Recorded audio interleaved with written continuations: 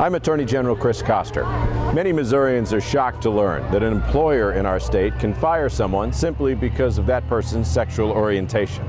I support the Missouri Nondiscrimination Act to end this unfairness by extending the protections of our state's Human Rights Act to all Missourians, regardless of sexual orientation. Missourians should not have to fear being fired, evicted, or denied access to public service simply for being gay. Currently, the law prohibits discrimination based on race, national origin, ancestry, gender, age, or disability. The Missouri Nondiscrimination Act would add a prohibition against discrimination based on sexual orientation or gender identity. Many top corporations in our state have already adopted the non-discrimination policies, as well as cities and towns across Missouri. I added the same protection to the policy of the Attorney General's office several years ago. It's time to change our state law and recognize this basic human right for all Missourians.